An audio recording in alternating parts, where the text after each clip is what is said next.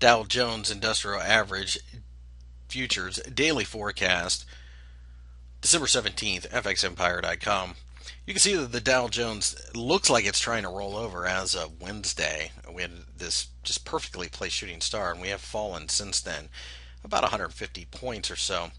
Right now, though, it looks like there's a bit of support below, um, but we think that we could come back down to test probably the 13,000 before it's all said and done.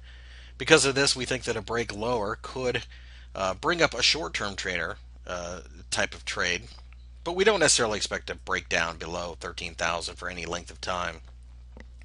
Because of this, we think there's a possibility of capturing 50 to 100 points, but beyond that, really not much.